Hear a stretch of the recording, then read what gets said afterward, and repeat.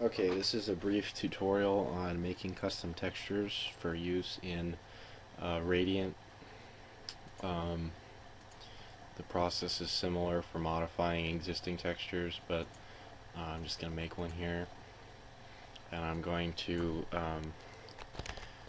also show you how to do alpha channels, which adds transparency to the image. What I'm going to do is I'm going to fill this with black. Then I'm going to use a white paintbrush to draw what I want.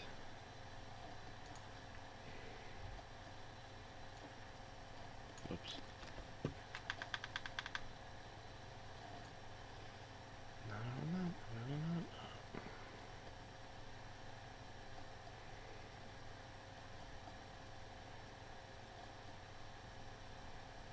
And I deliberately want it to look sloppy and drawn.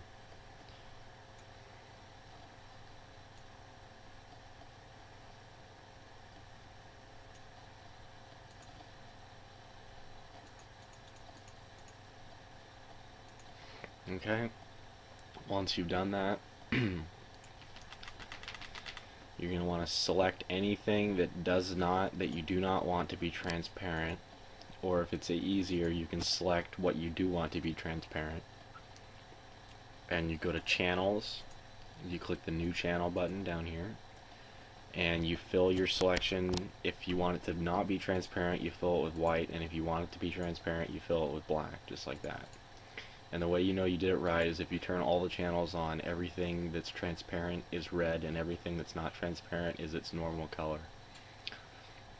So once you've done that, you want to file, save as, and you're going to need the DDS plugin.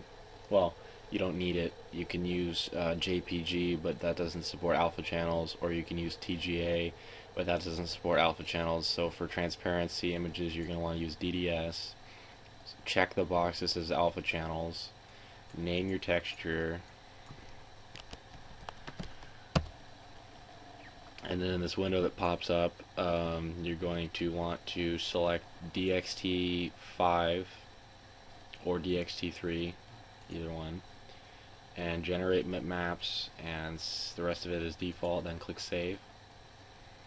Then you're going to want to minimize that, and the next part involves Asset Manager, which I'm going to categorize differently, so that's the end of this part of the tutorial.